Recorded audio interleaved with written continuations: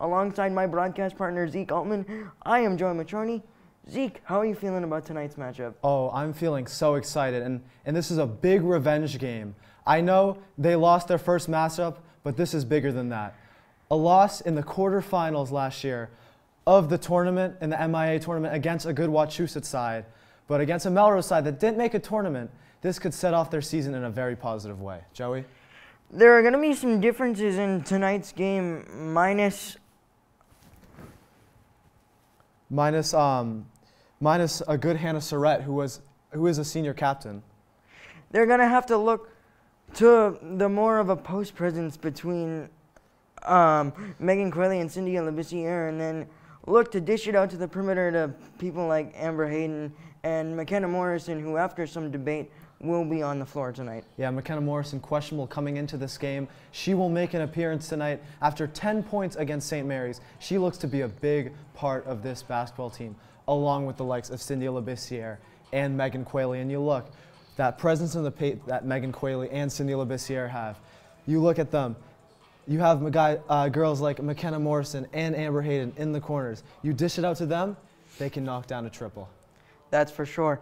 That matchup against St. Mary's was overall a good outcome for the Tanners, going up against a team that's first in the state and only getting a respectable score of 50-48. And at the half of that game, the Tanners went in up 2 by a score of 35-33, and it was only a matter of the Spartan defense tightening up just enough for them to get the 2-point win. Well, yeah, Joey, and one thing about this team that's special is the boys and the girls have the same amount of popularity. This girls team is so fluent, so good at their passing, shooting. They're just a great team, led by Coach Steve Sullivan.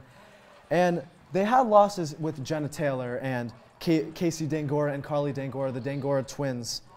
But their leadership, Cindy Labissiere, who just committed to Lehigh University for soccer, Megan Quayle, who is an amazing volleyball player. All these different athletes and different all-around people, players, athletes are going to have to get it done if they want to overcome the losses of those other girls. So, Joey, can this team make it back into the playoffs? I think you could see them easily make it back into the playoffs, but I know their goal is to make it even further than they did before. That first round exit against Wachusett was obviously not what they wanted, and it ended in not a sort of fashion that you like to see from a team. But you know, with the leadership from Coach Sullivan, they're going to find themselves back in the postseason. Okay, and it is time for the introduction of our players. We'll take you to center court now for our game. There you go. Starting lineup for Melrose. Number 1, Scarlett Adio. Yo, Anthony, turn on the... Number 2, Captain Sophia Smith. Number 10, Captain Chloe Gentili. Number 23, Captain Megan Casey. And number 33, Captain Dia Barkovich.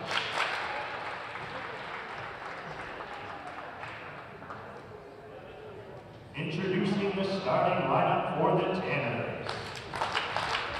Number 1, McKenna Morrison.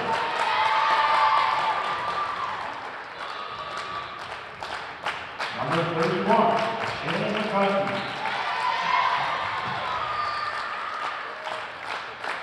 Number 24, Captain Amber Hayden. Number 23, Captain Cynthia Labissiere. And number 11, Captain Megan Quayle. Would everyone now please rise and remove your caps for the playing of our national anthem.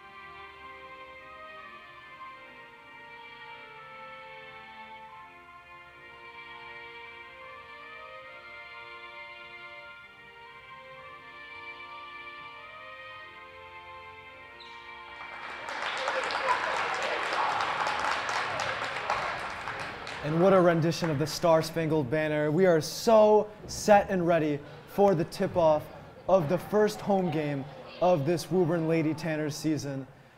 And we have our starting lineup announced. Meg Qualey, Cindy Labissiere, Shannon McCarthy, McKenna Morrison, and Amber Hayden. Is there any surprises with that? No, I think that's what you expected going into tonight, but the hope was that McKenna Morrison would be able to go, and just like that, she's in the starting lineup, so you know you're going to be able to see the outside shooting of someone like Morrison, who we mentioned scored 10 points in just the first quarter in the season opener against St. Mary's.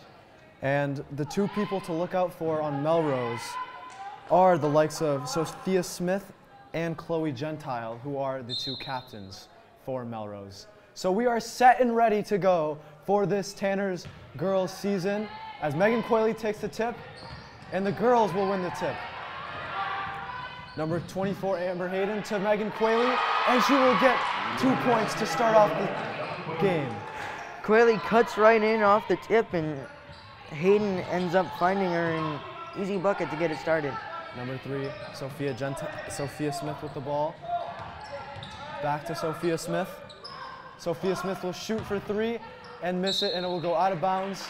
Tanners basketball. What do you see out of that first defensive possession for the Tanners? Forcing the outside shot is, I think, what the Tanners want to do. Is you want to limit the amount of easy layups attempted in a game, as Labissiere around the elbow, back outside. Morrison going to take a jump shot around the free throw line. Misses. Morrison with the rebound. Back out to McCarthy. We'll reset. Labissiere with the ball on the wing, on the left wing.